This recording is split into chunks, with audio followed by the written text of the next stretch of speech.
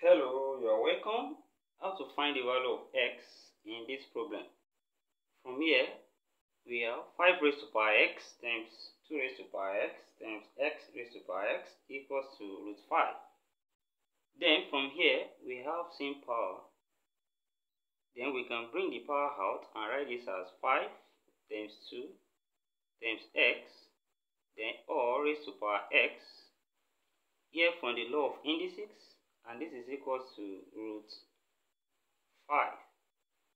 And from here, we have 5 times 2, that's 10.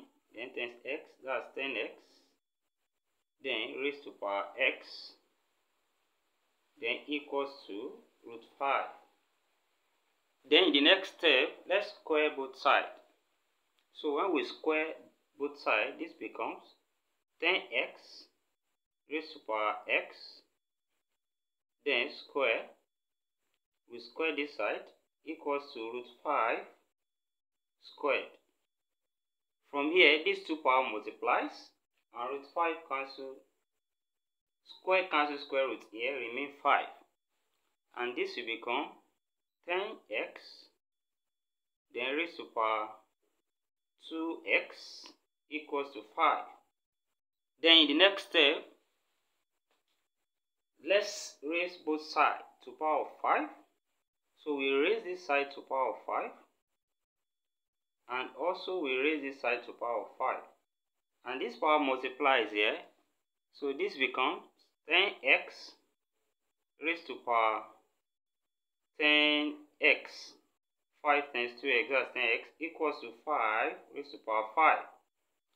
And from here, if we have a raised to power a equals to b raised to power b, we can say from here that a is equals to b. So same thing happen here. We have 10x raised to power 10x equals to 5 raised to power 5. So we can say 10x is equals to 5. And from here, divide both sides by 10. And 10 cancel 10 here, remain x. So we have x equals to 1 over 2. Now from here, we have x equals to half as the solution here. Now to check from what we have, 5 raised to power x times 2 raised to power x times x raised to power x equals to root 5. When we substitute x as half, we have 5 raised to power half times 2 raised to power half times half raised to power half. Is this equals to root 5? And from here, raised to power half here can be written as square root. So we have square root of 5 times square root of 2 times square root of half. Will this be equals to root 5? Then from here, we can bring everything together inside one root, and this will be root 5 times 2 times half. This equals to root 5.